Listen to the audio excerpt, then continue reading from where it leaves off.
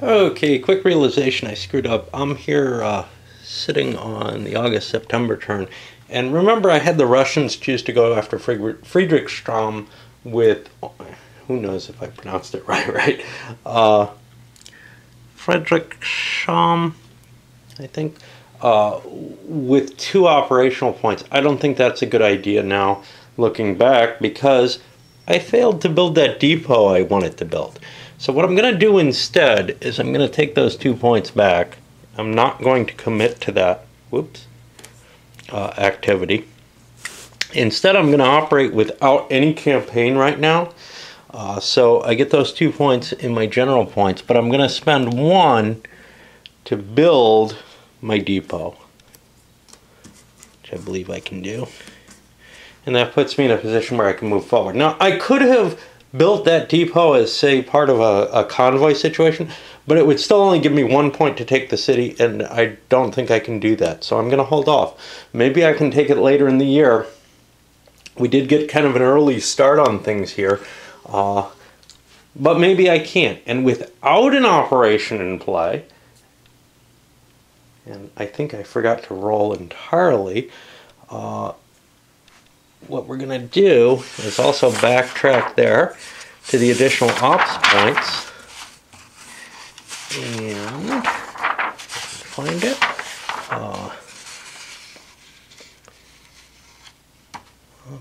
Ops generation. I did not roll on that last turn. The Swedes are going to keep their defensive operation going because they need to move this back into Friedrichshain, and they also, don't know what the Russians were going to do. That's kind of secretly determined. The campaign season isn't over, so the Swedes get too high a roll with a CP in progress that adds 3, so they get an 8. They're way over. For the Muscovites, they actually have a better production roll, and they do not have a CP in progress, but an 8 is too high for them as well, so they're not going to gain any additional CPs here either. Now, the Swedes might have been well off to declare their demonstration at this point. They may do it at the end of this turn. What this essentially means is the Russians are not going to move, so the Swedes have a number of options, none of which are terribly good. They can't go take this without... Well, they can, but they won't get any prestige off of it, and that's kind of the point behind doing things. So they may actually hold off from moving this force. It's not really that much to their advantage to move it, whereas if they don't move it, they get to increase the quality of all their troops. So they can kind of sit here and drill. So I think that's what's going to happen. Now, what sparked this all off is I actually started the turn, and I rolled a random event which gave the Swedes some extra strength points, a couple extra strength points from an extra draft or whatever, and they just took those in terms of, it's not actually strength points, it's extra combat effectiveness. Their troops improved a little bit anyway. So now we'll move on, trying to figure out what the initiative should be. The Swedes have the choice on initiative here. They can't do the Russians can't do anything, so we might as well leave them in initiative. It doesn't really make a difference. But I don't think anything's going to happen this turn on this side. And over on the naval side, nothing is either, because I didn't create any formations yet. So we'll just be kind of skipping ahead to the administrative stuff, even though I'll be rolling wins and stuff just because, I don't know, I kind of like doing mechanical stuff. I know I gripe about it, but the truth is, there's a certain pleasure to it. Okay, well, something happened with those winds. We got a gale force 3 here. Now, I actually rolled its movement. I know where it's going to go. It's going to go 1, 2, actually, let's start here. 1, 2, 3, 4 into the central Baltic, where it's actually allowed to start. But before it does that, I'm near a port. I'm 2 spaces away. This is a strength 3, which is 8, 9, 10. Has a radius of 2. I'm within 2, so I have to check that. It only does 1 damage point, and there's a -1 for being an ordinary. Now, if I had launched ships from Stockholm at this point, had them fitting out or something, they'd be taking additional damage from that. When it moves here, it's now 1 away, but it's still safe there. Yeah, there's almost no chance. And then it slides away into here. But I just wanted to show that there is some slight possibility of a storm hitting something in port, I guess. It's hard to tell because I'm not really sure you could actually enter ports. In some cases it seems to indicate you can, in others it indicates they can't. I don't know. So sometimes it might drift into a port, sometimes it might not be allowed to just because of how I'm interpreting the rules. But there we go. It wasn't really able to do anything. Okay, to open things up, the Swedes chose to pull their event off. I haven't rolled for the additional operations points. I'll do that now. They chose to pull their campaign off the board, their defensive campaign, so that they have a better chance at getting operations. They looked at what the Russians had, their 1 point, and decided, well, if they didn't go for it last turn, they're not going to go now. Both armies, and I was mistaken, there's no range requirement here. As long as your armies stand still, they recover. So both armies have recovered significantly. The Swedes are almost up to full. They have 1 damaged unit. And the Russian army, you can see, well, they have a little bit more trouble in place because they took some significant attrition during their turn. But now, and I rolled for Swedish reinforcements. Now what I'm rolling for is what? Operations points. Let's see if anybody gets any. This is a big deal. The Swedes actually probably want to start their operations soon. They probably should have committed themselves to it, but they're kind of hoping to catch the Russians in a defensive battle, win that and push them back, and then make the march on St. Petersburg. But it doesn't look like they're going to get that, and they've got to make a move quickly. They chose not to this turn. I made that a random choice. No Swedes. Russians are getting an ops point because they don't have command going on right now, which puts them up here, and they're in slightly better shape. Okay. That's about all that happened over here on the land. On the naval, I chose not to launch any ships. No convoy arrived for Moscow. Moscow did draw another chit. They drew an escort chit. They had an option between that and another galley requiring chit to go sail somewhere. I don't remember. Yeah, this cruise the Allens. I don't know where the Allens are. It probably isn't a terribly hard mission, but I have something I want to do with my galleys. I've got my support for the army with them, and the escort works very well if I can get a convoy up. But if I can't get a convoy up for support, that's going to actually hurt my situation. It might be worth, except it's so damn late in the year when this scenario starts, and when the war started in this case, it might be worth building a depot on board a ship if I get a convoy, so that I can actually, you know, advance more quickly than I would be able to by just building my depots by land. It's much easier to advance if you have the naval supply source. But anyway, I chose not to build any new, not the troop convoys, but any detachments, take any missions for next turn. So next turn is going to be kind of quiet here. And in fact, let's make a roll for the Swedes. The Russians do not want to move yet, but the Swedes may. Odds I'll have them take it. No, they're gonna delay another turn. So we're gonna move into a quarterly turn. A little bit more excitement happens on a quarterly turn. We'll pick that up. Okay, so here we are. I just boiled through the impulses in the September-October turn. Now this is a quarterly turn, so some special things take effect, and that's why I wanted to do it. Nothing happened on either of the two boards, mainly because I'm dragging my feet over on both of them, really. I think we're going to see ships launching this time, and I think there's a good chance we're going to see a campaign underway, because I've only got a couple more months before winter starts coming. I forgot to check for weather there, and I've got a pile of Russian cav units coming in. that I've got to allocate. I'm not quite sure where they show up. I think they can show up with just about anyone. That'll strengthen the Russian position a little bit. But one thing I did want to point out in the special things, the Ghost of Charles XII integration states that you use the same die roll for the two Reichstag tables. Well, that doesn't really work. The one over here on a 0 through 4, the hats are dominant. And that actually, this is a caps dominant position here. The hats dominant is over here. So there's an effect to that. At least if I recall correctly. Maybe I'm mistaken there. Let me look up those rules, but I think that they're actually reversed. Anyway, what I did was I counted backwards from here using that single die roll because they shouldn't be divergent. 5, 6, 7, 8, 9. That gives a 5-point span instead of a...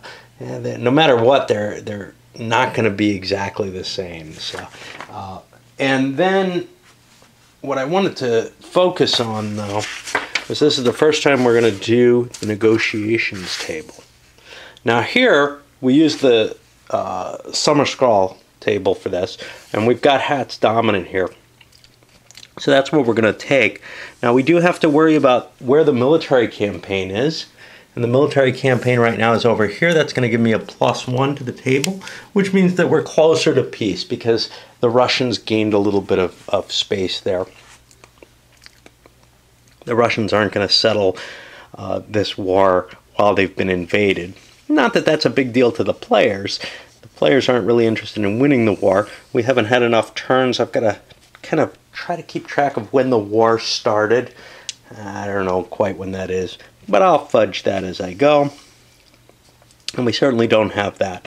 None of these effects are in play yet. Those pretty much come from, well, those come from the negotiations table. Now, they don't really affect anything in the game. In Summer Scralla, they affect your progress on the Lacey's campaign, but when you're using the integrated, the effects of the negotiations don't seem to do anything to the campaign unless I'm forgetting something. So I just roll a quick die on here with no modifiers. 4, it's talk stalled. That increases the Russian demands, as it were, to progress under normal conditions. Now, here, there doesn't seem to be anything for that. I'm going to throw the little marker there to help remind me that there's a +1 here, just to see if that does have any potential effect on the combined game, but I don't think it does. All right, onward with the... Okay, I was mistaken there. The Reichstag table here, I rolled a 4. That's going to be no effect. I'm not sure how to mark that. The faction table is something separate, which I forgot I didn't roll on. I thought they were the same thing. So my faction table is also going to be no effect. Is there a Reichstag hats caps dominant? I don't remember there being one. For this side of things. It's a destroyed unit. Yeah. Okay, so I'm not entirely sure what the difference is here. So this one actually just affects the leaders on the board, and it's something completely separate from the Reichstag table, which affects reinforcements and operations points.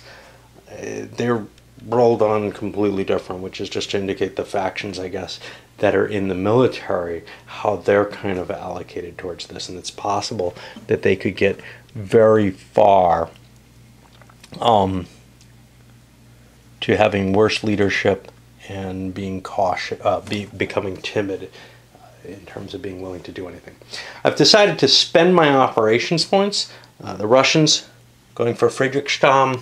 They've got 2 they expended on that, and the Swedes are going for their demonstration with 3. Basically, what that's saying is in these next 3 months, I'm expecting to get there.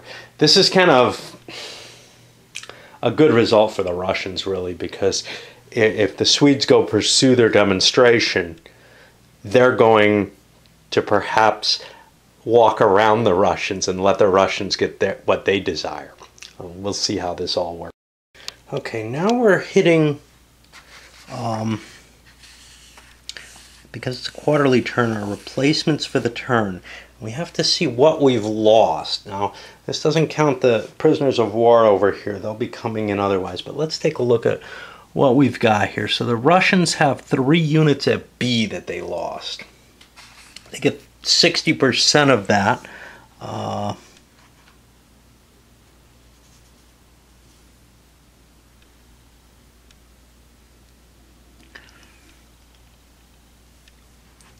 And we round fractions down, that's 1.8. So they're getting 1 point of guys that could be at B. I'm going to add this up because I think I want to take things lower than B, right? Well, going up to B, because the units that didn't move are going to get increased anyway, and I can actually pull those up right now. Boink, boink. I have no lost units. So basically I'm going to get 1 point of units, so I can upgrade the last unit there. And all the Russian losses have been recuperated there, so I can get rid of their counters, even though they had lots of other things that they lost. They've recovered them in the course of their turn. Now, let's look at the Swedes. They also get automatic recuperation. So their army, because they didn't move this turn either, their army is pretty much up to snuff at this point. So I can ignore whatever they would have gained as well. And I'll take their markers off. We also had some increases in the number of ops points that the Russians have. You can see they gained 1. They can't add that to the campaign that they've just instituted. They would love to, but now they had to declare that campaign before they made that roll. Okay, now I started doing things, and I pretty much did the Swedes' administrative actions. They're actually forming a fleet. They have a mission that they want to use, this show of force mission. They don't want to draw another mission yet because they don't have, I don't think I rolled for troops yet. So they may be forming a convoy. It's kind of hard to combine the 2 games in a lot of ways because you get a bump from one to the other. But they did start forming a major fleet here. You got 4 different squadrons. They drew a commander. They got a decent one. I think he can command 3 squadrons. So, well, one of them will be out of combat no matter what. He put a couple of auxiliaries in there that allow him to search for and get combat. He's got that show of force expedition. So he just has to sail up into here. Now he's coming from Kronstadt, and we got his piece on the board. He's just fitting out right now. That means he's got to, you know, work his way through the board, which could take some time, and it's usually quicker not to go through the center of the sea. It's quicker to go along the coasts as far as I can see, but it depends on the winds. It might be easier to go through the center, so you kind of watch and see what is coming up there. Okay, so that's kind of where they're going. For the Russians, well, I ran into a hitch, which is I want to bring my Archangel forces into play. Now they're down here. I've got a couple of ships in good shape, and the chart for that is over here. So I start an Archangel, and I roll, and I get a 1. That's Kola 2. Well, everyone goes to Kola and remains there. If already there, they will remain there.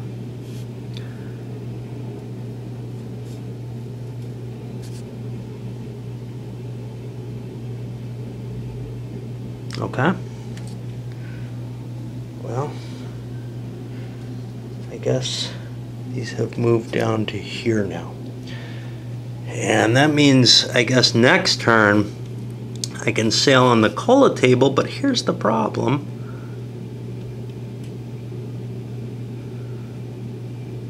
Oh, I'll be rolling for the Baltic arrival turn, I guess.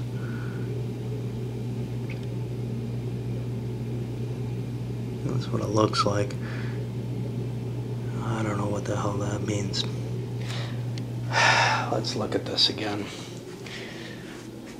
Okay, the Archangel, the counters at Kola suffer 1 die's worth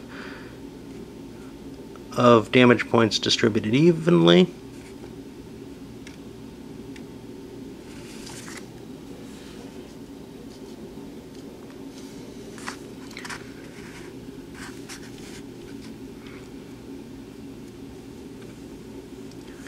Okay, but how do they get out of Kola?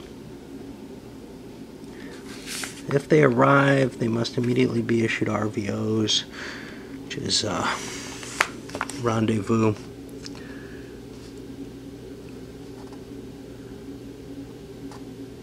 I can try to reach the Baltic. I use my own column.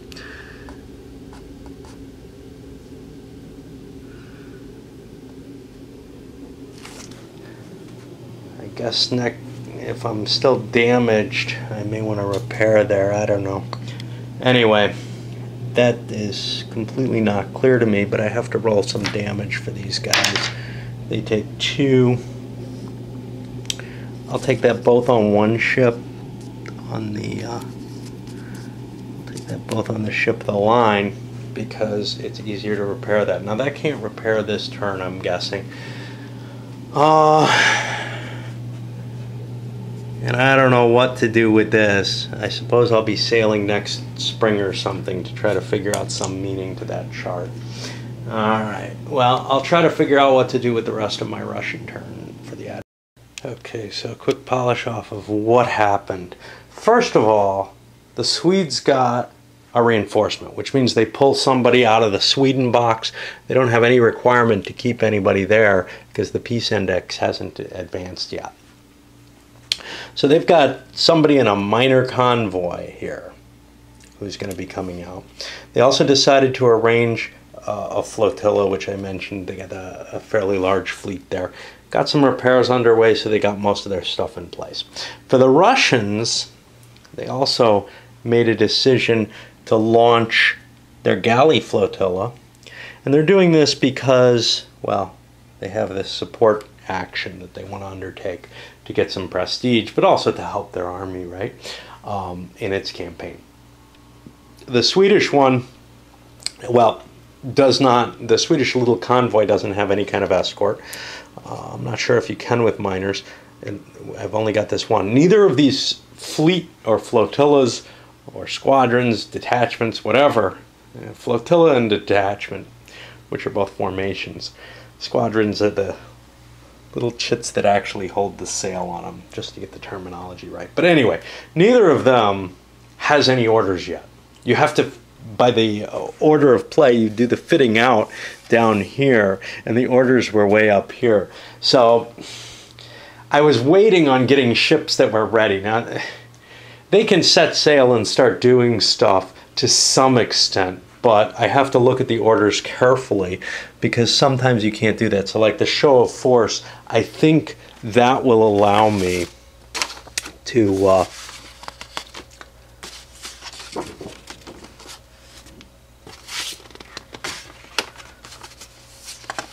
set sail before.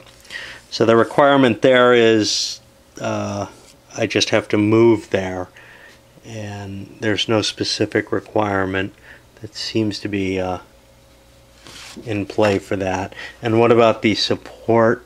I think that one also, I just have to move there. I don't have to actually start in a specific place. Some of them, like these cruises, I have to start in a location, sail to another location, and then back. So usually it'll be like you have to start in Kronstadt, so you can't really sail out and do anything. But as it is here, I can start on my mission before I actually receive the orders, which is kind of cool. Elsewhere, let's see, the Russians got lucky and they got a support convoy roll. Took me a long time to find this. I had it hidden here under another counter, under a number counter. I assigned an auxiliary to that. That doesn't get to sail out next turn necessarily either. Basically, at the end of each turn, I think it's at the end of each turn, it may be each impulse, it gets a roll to see if it can set sail. And if it can set sail, great, then it'll conduct its operation. So I basically have two different support operations going in to support Friedrichshafen up here. Other than that, I think I'm done. This was an exciting quarterly turn. Now we're in October. And, well, we should begin to see the integration taking place a little bit more. Gotta find the dice. Put them there to remind me where to start tomorrow morning. See if I can slip a little bit in before work. Everybody got randomly assigned admirals, not the flotillas. They don't seem to have space for them, the convoys, but the regular units. I had to actually give a full admiral type position to this detachment, even though it's only got a galley on it, one galley squadron, because the Russians don't have any commodores unless they start losing leaders. The Swedes have a few commodores, but as you can see, I dispatched a fairly large fleet. Now that fleet is going to be a problem for the Russians because their little operations up here are going to be really in danger if that fleet catches them. And that fleet is heading their way. So, should be an interesting situation. All right.